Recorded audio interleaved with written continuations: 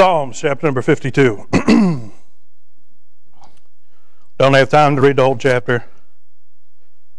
We'll begin in verse number 7. Lo, this is the man that made not God his strength, but trusted in the abundance of his riches and strengthened himself in his wickedness. But I am like a green olive tree in the house of God. I trust in the mercy of God forever and ever. I will praise thee forever because thou hast done it, and I will wait on thy name, for it is good before thy saints. Now, the whole chapter of this psalm starts off talking about the wickedness that man trusts in, that he describes here in verse number 7. He says, this is the man. Okay, he didn't say that is the man. He said, this is the man. Meaning that any man is capable of doing this. Doesn't matter who you are, doesn't matter where you came from, doesn't matter how much money you have in your pocket, you can still trust in your riches, even if you're not rich. You can still trust in your strength, even if you're really not all that strong. Okay, let's go back to verse number. This is the man that made not God his strength. The only condition there is that we don't do what we just sang about. What's that? Trusting Jesus, that is all. Right? Lo, this is the man. Yeah, that word lo means, in context, stop, turn aside, and take a look. Meaning that man made a spectacle of himself. Not a good one, but a catastrophe. But Dad's not here, so I'll talk bad about NASCAR. The only reason people watch NASCAR is why? The wrecks. In fact, I saw a very convincing argument that one time, after they made the car safer, after Dale Earnhardt died, that's when NASCAR's popularity started going down because everybody knew it wasn't as dangerous anymore. It wasn't as interesting. Good, bad, or indifferent, that's just the argument. Right? People don't watch it because turning left's all that hard. People don't watch it because going 200 mile an hour is all that hard. Now, it's hard to do all them things at once. Right? I can wrap my head around going 200 miles an hour. I'll never do it because then Christian would be peeling me off the, side rail or a tree or whatever it was that I hit when I went off the road. Right? I can imagine going left, do it all the time. Can't imagine going left at an angle like this. But people look at it and they're just driving cars. So what's the intrigue? It's the danger, it's the wreck. Right? The race is going on, don't pay attention to anything but the race. But a wreck happens, lo, everybody looks at the wreck. Right? It's a spectacle. That's what the man who trusts in his own strength, that's what he becomes. For a while, it's nothing all that different. Right? You could fool the world, you could fool me, you can fool the pastor, you can fool yourself, but you can't fool God. For a while, everything may look the same on the surface, but all it takes, with them cars going so fast and turning with such forces on a car, literally a little piece of gravel on the road can cause one of them tires to get loose, put somebody into the wall. Car doesn't even have to touch it. You don't have to turn the steering wheel. You don't have to brake at the wrong point. It can just be something on the road. Right? Well, how often do we think, well, that road, we're on a road called straight. How hard can it be? Right? Well, the problem is that you and I got a real bad habit that usually most people, when they first get their permit, have. I don't know how this became about cars, but it's working, so we're going to keep going with it. Okay, somebody gets a permit, Brother Brian. What do? When they look left, their hands go left. The car starts moving when they turn their head. Right? They look to the right, the steering wheel's coming to the right with you. You got these. No. Steering wheel stay, head move. That's just instinct. Right? If I'm looking to the left, that means I must be going to the left. My body turns to the left. My hands go to the left. Right? You have to overcome that when you start driving cars. Or else what happens? You look left, you end up in the ditch. Right? Well, we as Christians, we got a looking problem. We've got a thinking problem.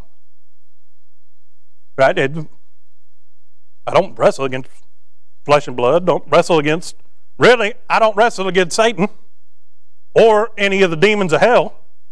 Why? Because they can't come to me unless God approves it. If I am entangled with them, God knows that He's already equipped me enough to where I can endure it, overcome it, or sit there long enough with patience that He show up and overcome. I don't wrestle. What do I wrestle with? My own flesh. Right? I wrestle with the lust of this thing that doesn't want to admit it's dead, even though it is dead and trespasses to sin, and it wars against the inner man. Well, lo, take a look at those that they gave up relying upon the Lord's strength. I can handle this. It's not that hard. In theory, being a Christian, it's not rocket science. Right? He made it a way that anybody can understand how to live a life that's pleasing unto God.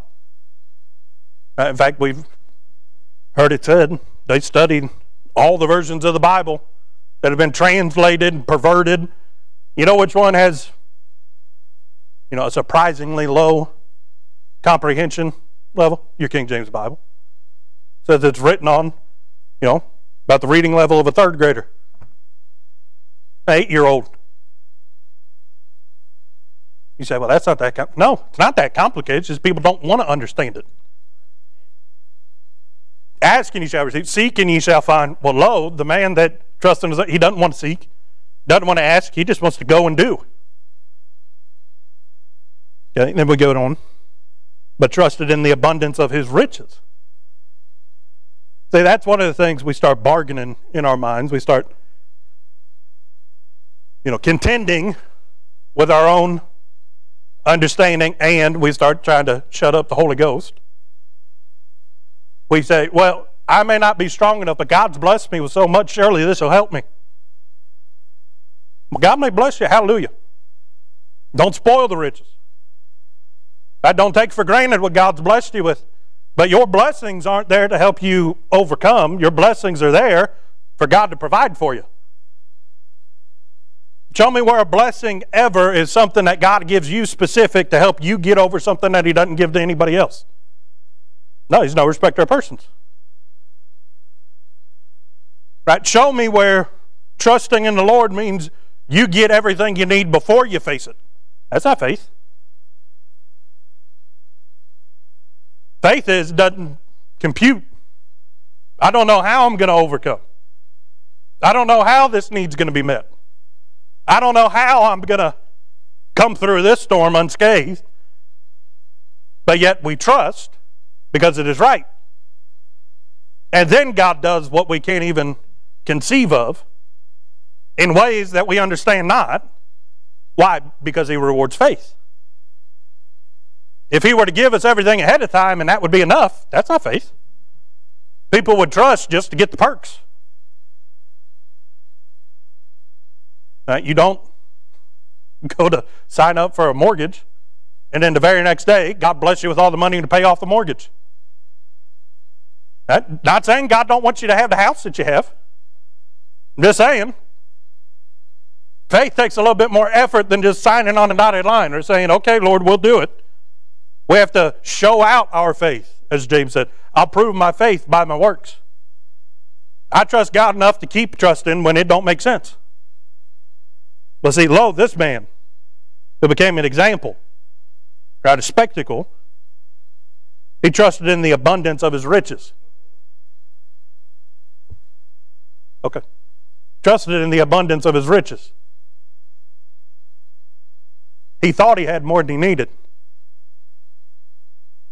He convinced himself that what he had was better than he would ever have it.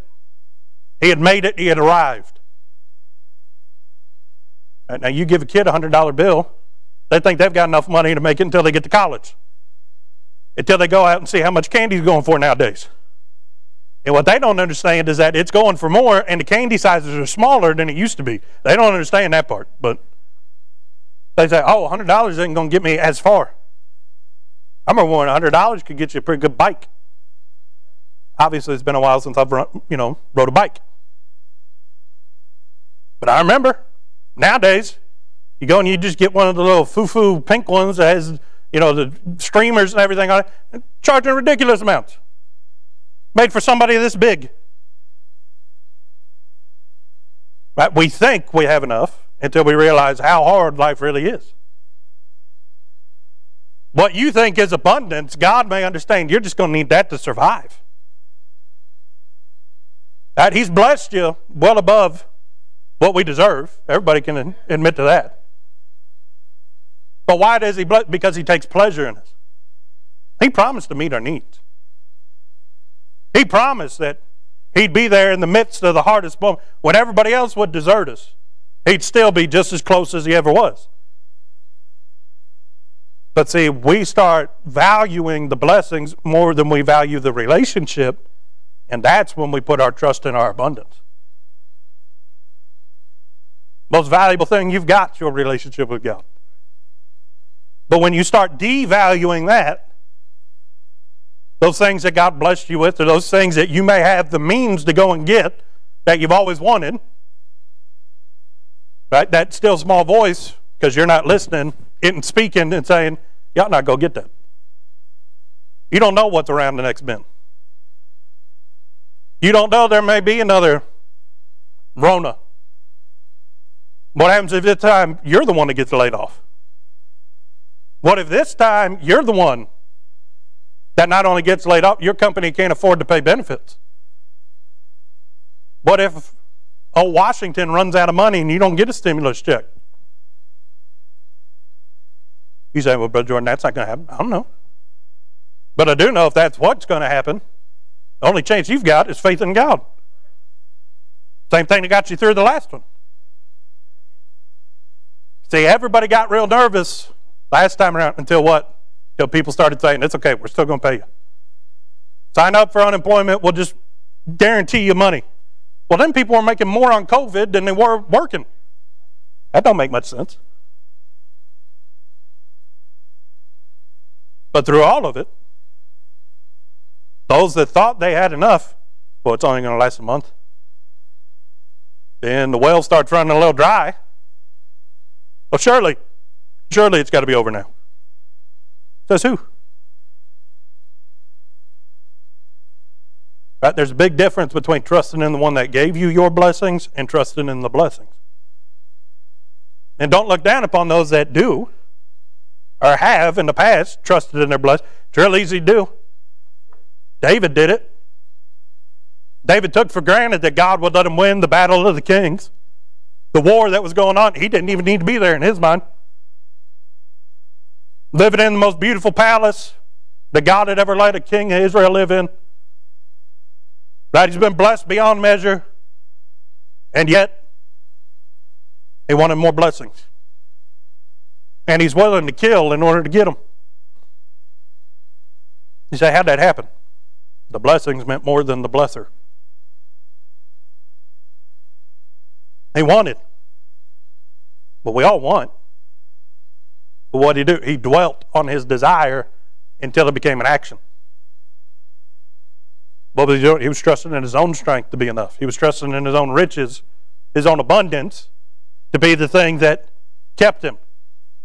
He had great loyal men. In fact, Uriah, the one that he killed, was so loyal, David knew if he sounded retreat, he knew Uriah wouldn't back off.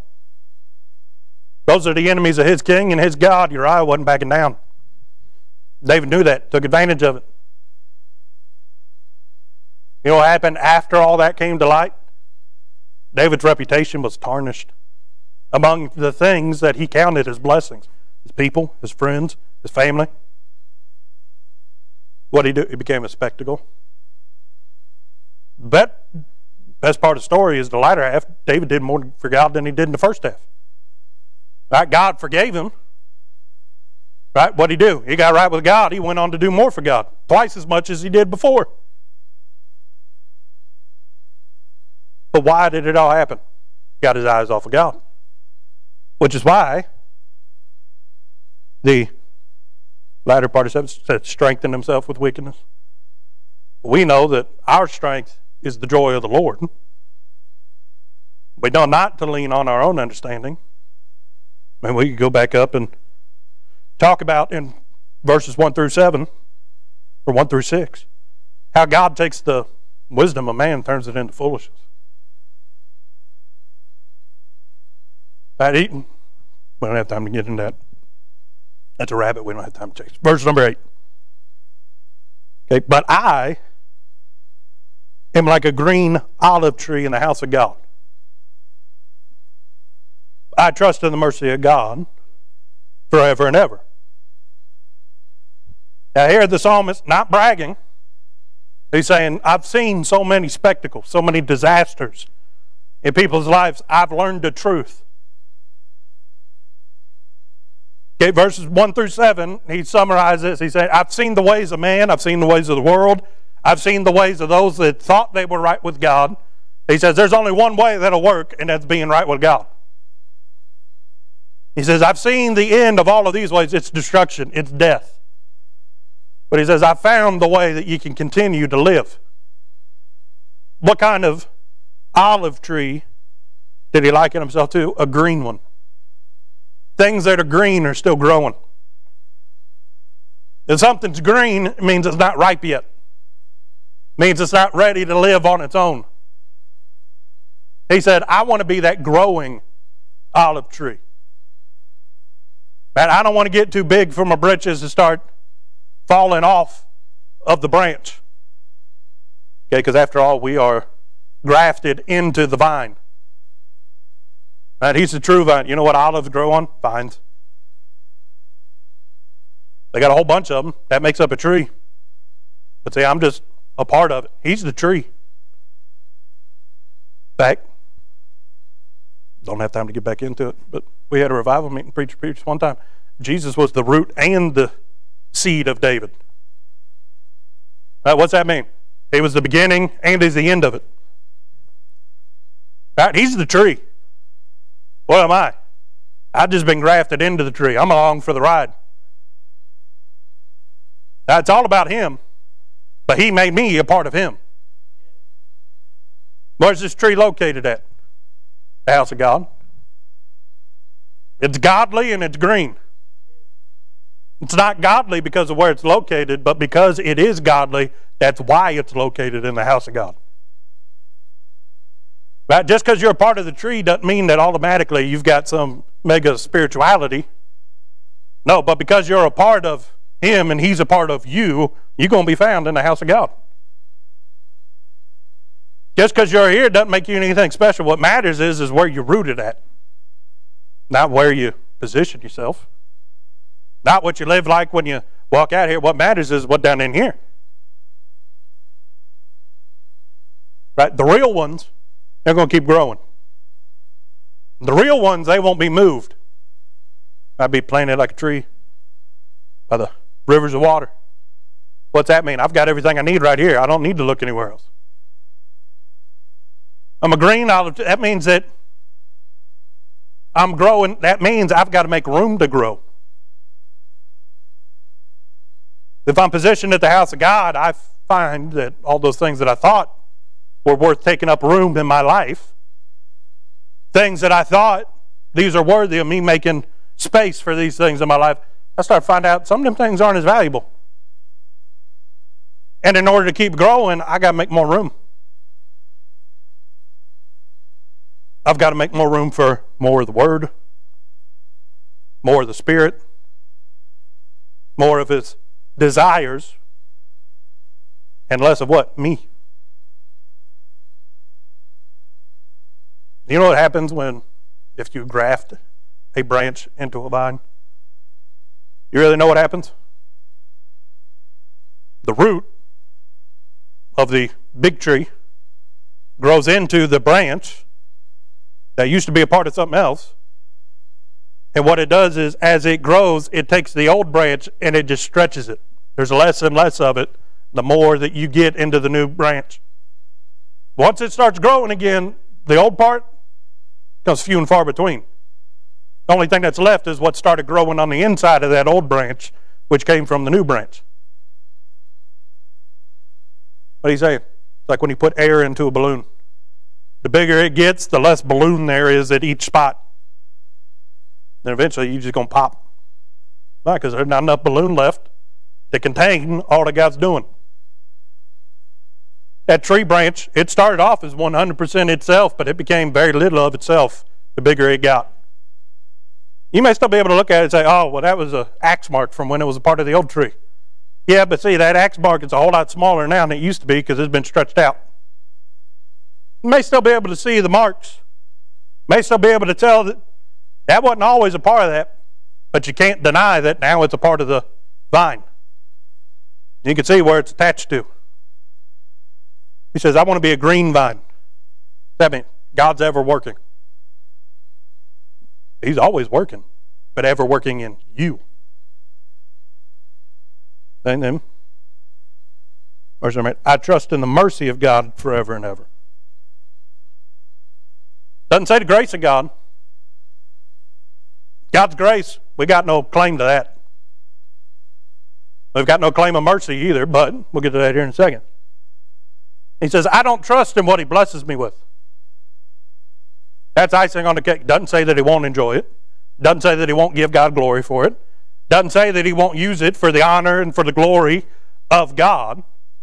But what's he say? My faith's not in the grace of God. It's not in the blessings of God. He says, I will trust in the mercy of God. Was that withholding what I do deserve? He says, my only hope is that God forgets what I used to be, forgets what I am right now, but yet sees what I can become through his Son. He says, my only hope is that God doesn't see who that robe of righteousness doesn't fall off of me. That's what he's saying. Say, my only hope is that if I do get something made right, that God gives, or get something wrong, that God gives me enough time to get it made right. But because left up to myself, I'm going to make a mess of this. My trust is in the mercy of God. That even when I deserve worse, he withholds wrath and instead gives chastisement. That he withholds judgment and he shows mercy. That he corrects rather than just wiping us off the face of the earth. You realize that we'd never have grace if it weren't for mercy. And we'd never have mercy if it weren't for love. He's saying, I trust not only that God is love, but that God chooses to show me mercy. That's my only hope. He doesn't just say it once. Brother Mike, what's he say? Trust in the mercy of God forever and ever. He says, don't just put one stamp on it. He says, we're all in. Saying, I'm not just saying, well, I'll trust in the mercy of God.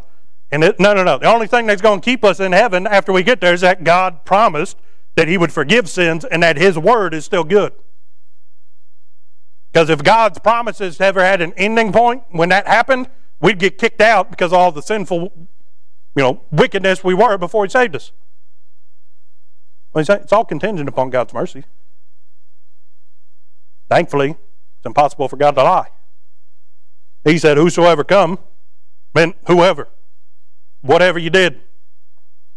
But see, after you get saved, what are we still trusting in? The mercy of God. Some people start trusting in the blessings, in the grace. Now, the only hope we got is that every day he will, long before I wake up, and however God's timeline works, right? We know there's no morning or no night. It's just with him, it's always day. Right? So whatever point that God makes his trip around to Jordan, and he starts looking through, well, he knows it. He doesn't need to look through it. But he starts going through all them promises. He said daily he renews his promises towards us. That daily he loadeth us with benefits. At whatever point I come up, only hope I've got is that God says, let's show him a little mercy today. That's all I've got. Because without mercy, I won't get the blessings. Without mercy, I won't get what I need, because he promised to meet our needs. Right? But what's the condition with that? That we trust in him. Without the mercy of God, there's no reason to trust, because we'd never receive. He can still be gracious. He can still be loving. He can still have a cattle on 1,000 hills, but unless he shows us mercy, we don't get those blessings. He says, I shall trust in the mercy of God forever. This man who wrote the psalm understands why he is where he is, because God had mercy. Somebody that remembers mercy remembers to worship. Somebody that remembers mercy remembers how little strength they really have. Somebody that knows about mercy and always has mercy in the forefront of their mind understands that in an instant it can all be gone. When them wildfires come through, wipe out everything you own, but leave neighbors on both sides alone. How'd that happen? Well, it happened because this world's spinning out of course because of sin. But see, if it happened to you, it's only by the mercy of God you weren't in the house when it burned down. It's only by the mercy of God that He'll take care of you afterwards. But all those riches, all that strength, all the ability that you have, it can be snuffed out in a moment. You can take everything I've got, you can't take away the mercy of God from me because He gave it to me. Only He can take it away. God can bless me with many things, and I can spend it. I can ruin it. I can abuse it. I can neglect it. I can ruin the blessings of God in my life. I can't ruin the mercy of God in my life because I have nothing to do with mercy. You know what is required for mercy to happen? That God takes pity on us and that we ask for whatever it is, whether it's forgiveness, right? Whether it's for comfort, whether it's support, whether it's a prayer for somebody else. You do know that's why prayers get answered, because God's merciful. The mercy of God says, well, the wages of sin is death.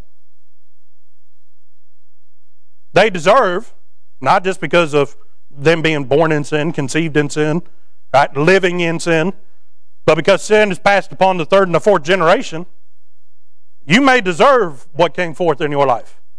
It's only by the mercy of God that He would change that course.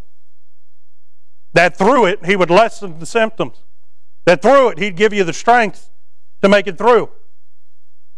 That, Sister Mary, when they're injecting stuff in you that all it wants to do is, say, feels like I'm on fire right now. Last thing I want to do is get up, walk around, sit in a pew all night, but He'll give you the strength to get here and to endure it. Why does that happen? Mercy. Why? Because I deserve death. Whether it's a short one, whether it's a long one, whether it's suffering, whether it's blessedly sweet, I deserve death. Or blessedly short, that's what I meant. Death never sweet.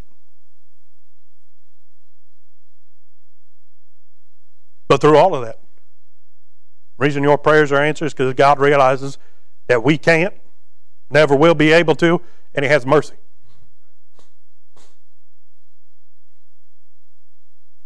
You know why God made all the promises in the Bible to you? Because He knew you needed them, and He had mercy on you. He knew you couldn't, but was willing to do it for you. He says, I'll trust in the mercy of God. You know that it's only the mercy of God that you've got a Bible in your lap today, that He preserved it to where you could read it? And what did He promise His word would be? Lamp unto your feet, light unto your path. It's only by the mercy of God that He didn't leave you to your own understanding to figure out the Word of God. He sent the Holy Ghost to explain it to you. It's only by the mercy of God that you've got the strength to get up out of bed today. But it's only the mercy of God that there's oxygen for you to breathe.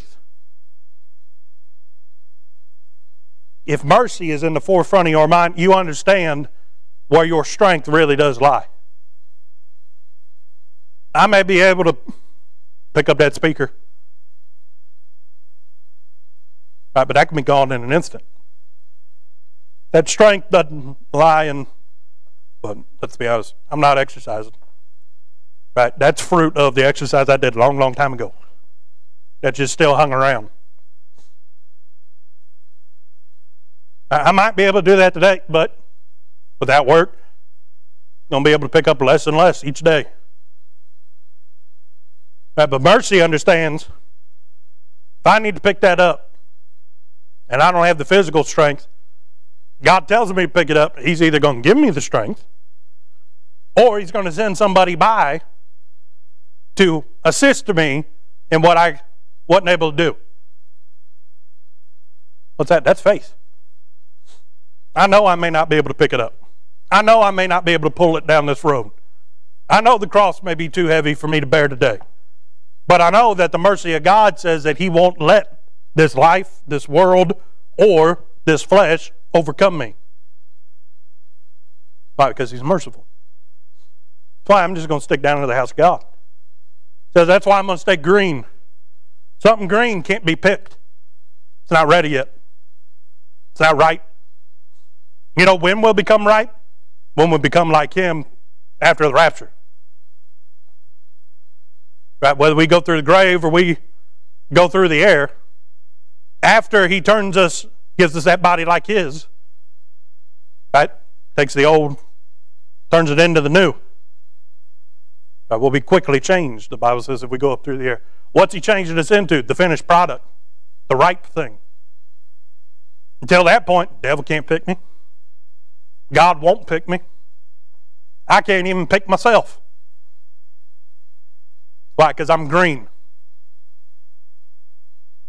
Means that the tree is more a part of me than I am a part of myself. Because when a fruit becomes fruit, it falls. But at some point that apple, or that orange, or whatever it is, it was a part of the tree. And the tree grew into the apple. But when the apple stops being a part of the tree, it becomes an apple. Before that, it's just fruit of the tree. When it's green, it's got a whole lot of tree in it. Very little apple. What are you saying? He'll pick us when it's time. Don't worry about it. But in the meantime, I'm worried about as much strength and as much substance or abundance that he has, not what I have. I know if you were to pluck me off the tree, I can't help nobody. I'm not right. I don't have anything to offer. All I can do is say, hey, look at who attached me to himself. Taste and see that he's good, not that I'm good. Taste and see that if you put the seed that he left, this, into your life and let him work it, you can be just like him. But you know why all that's possible? Mercy. And he says, verse number 9, I will praise thee forever, because thou hast done it. And I will wait on thy name, for it is good before thy saints. He says, the reason for my praise is not because God has done, okay, look, I will praise thee because thou hast done it. God has done what? He's not talking about blessings. He's already said his blessings don't mean, the world to him. He praises God for him. He honors God for him. He takes care of it because God entrusted it with it.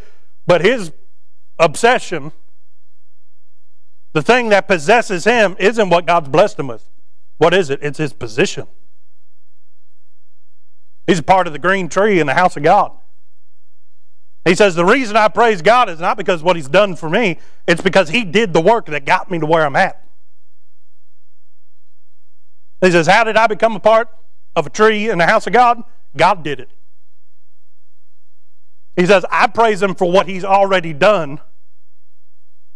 And really what he's saying is, I praise him for what he started. He said, I've never gotten away from the fact that I used to be outside, but now he's put me inside. That I used to be a stranger, a heathen, a barbarian, but yet now he made me one of his own. I'm a part of the tree.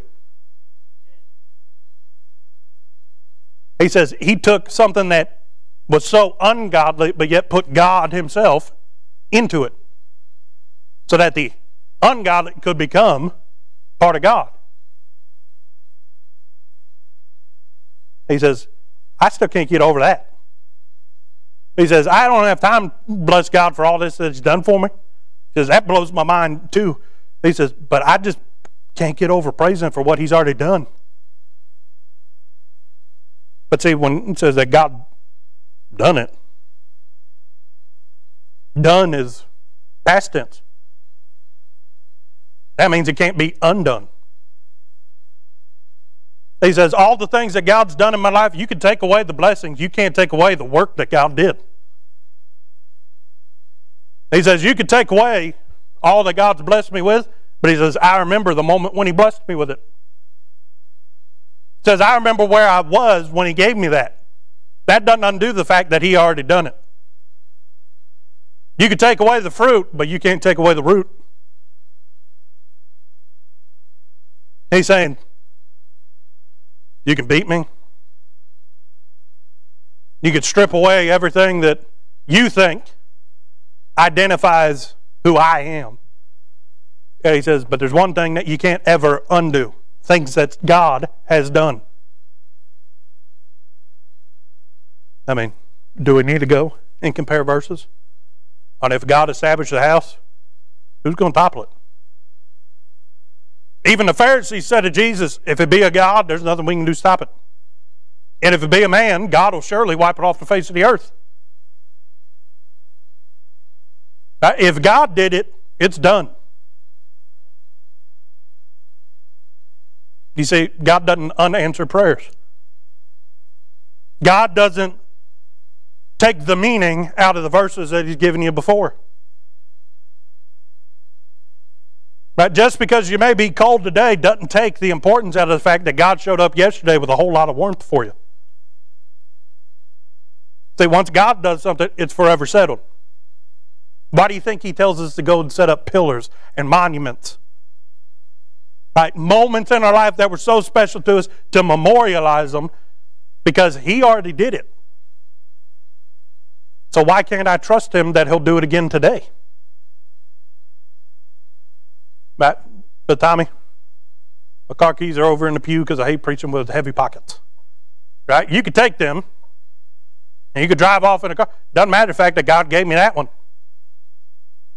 If God took it away, God will give me a new one. Why? Because he's already done it before. I know he can do it again. You could take the suit coat off of my back, right? And all the ones out of my closet. Right? I may not be dressed as well as it was the last time, but God will give me what I need to come and worship and be right with God. You can take all I have. I know the one that gave it all to me in the first place. I'm not trusting in what he gave me. I'm trusting in his mercy and the fact that if he did it yesterday, he can do it today. If he did it a lifetime ago, he can do it today. If he did it 1,000 years ago, God's the one that done it. Thou hast done it. That's what he's trusting. That's what he's praising him. God, you did it. And God's always present. So if he did it then, he can do it now, and he will do it if we need it. So that's why I'm trusting in the mercy. Because all this, it's all wood, hay, and stubble.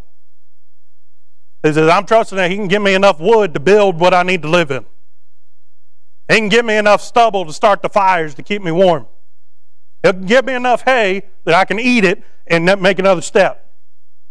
But he says, but I'm just trusting in the mercy of God. Jesus didn't even have a pillow to lay his head on. Right? How much better do we have it than that? Yet we trust in what he's given us instead of who he put in us himself. He's a God that did a whole lot more. Right? He's a God that's done a whole lot greater. He's the God that's blessed in ways that we can't even comprehend. Yet how many of us don't receive and don't see it happen because we're not trusting in the mercy. We're not praising him for what he did, because when God does something, he leaves a part of himself around. Right? Truly, that's what it is. He pours out his wrath. He pours out his love. Right? He sends himself. Right? If God whispers to you that's literally God himself explaining it to you through the person of the Holy Spirit. Right? We won't have time to get all the ways of what God does is God gives himself. Right? When he's being merciful. Well, if God did it, that means it's a part of God yesterday, and God can't change. which means if God can't change, he can do it again today. The only thing is either we don't need it to happen or we're not positioned to receive it. But what's that mean? Well, I just trust that he'll teach me what I need to where I will be positioned when I need it. He's God. That's not the problem. What's the problem? Me. Never a problem with him. I'll trust in his mercy that he can make me into what I need to be to where I can receive what I need to receive. Right, because he's already done it. If he did it once, he can do it forever. Yeah, well, look at the last part. He says, I will wait upon thy name. Doesn't say I'll wait upon thy hand. I'll wait upon thy name, for it is good before the saints. Two things. What does he wait on? The very name of God. He says, I'm not trusting, I'm not waiting for the hand of God, not waiting for the man of God, not waiting for the revelation of God. He says, I'm waiting on God himself to show up. You do know what, Jehovah means the one that lives, because he's the only one that's alive forever and ever. You know what Jesus means, right? God with us, Immanuel. He's saying, I'm waiting on the very name of God. Well, what is the very name of God? That he's alive. That he promised he'd be with us. He's saying, I know that God promised if I'm at the right place, or is that the house of God? If I'm in the right manner, which is what? Hooked up with God. That if I'm here, whatever I need is going to show up. Maybe correction, maybe instruction, may need to be rebuked, may need to get smacked upside the head every now and then. Right? May need to be humbled, may need to be strengthened. But all of it works to what? Edification, a stronger faith for you. He says, I shall wait upon thy name. One, because his name is good among his people. You can take it all away, but you can't take the fact that his name is wonderful, Counselor, Mighty God, the Everlasting Father, Prince of Peace. Right, that he is the friend that sticketh closer than a brother. He's the lily of the valley. He's the rose of Sharon. We don't have time to get into all of his name, but he says, thy name is what is sweet and good among thy people. But it's also good every now and then if somebody else is really having a bad day, they drug into the house. Right, it's all they're doing to cling on to that green vine. They're hanging on as hard as they can. It's good every now and then just for somebody else to say, just wait upon his name. I've been where you're at. I know how hard it is. Right? As hard as it was for you right now, believe it or not, it's hard for me. Right? Life's hard for everybody. But he's in the midst of it all when I waited upon his name. Not his hand. Not his blessings. Not handouts. Right? I'm not here to see God's people. I'm here to see God. I'll wait upon his name. For it is good before thy saints. Every now and then it's good to just wait so that other people can see faith still works. It's always good to wait on the name of God when other people are around. No matter what they're waiting on, no matter what they're hoping to see. Because the one that waits upon thy name, it's a good example before thy saints. How do you think the next generation is going to learn to trust in the Lord unless they see people trusting in him now? You can teach it all you want to until you live it, people really won't see it. People really do learn by doing, by seeing. And really, if you're learning by seeing, what are you doing? You're trying to do what you see until you master it. I could show you how to do something all day until you do it and figure out how to make yourself make the same things, do the same movements, right? Go through the same steps. Until you figure out how you can make that happen, it's not going to be any good for you. It's always good to wait upon the name of the Lord. Because it's good for the saints every now and then to just be reminded of why they are where they're at. Waiting on him. Trusting in His mercy. Praising Him that the fact He did it yesterday, He can do it today. Whether I need it or not, He's capable. Right? When I praise Him for what He's done, I'm not praising Him for where I'm at. I'm praising Him for who He is. That removes me from the entire situation. You know, the psalmist, he says, I figured out the recipe. It's not about me, it's about Him. He said, I may be strong, but I'm still weak. He said, I may be wise, but I'm still ignorant. I'm a fool. Why? Because my natural man still wants to go back to the world. As much as I know about God, there's a whole lot more that I could. I'm foolish. In comparison to what the standard is, who's that? Jesus. I'm not strong.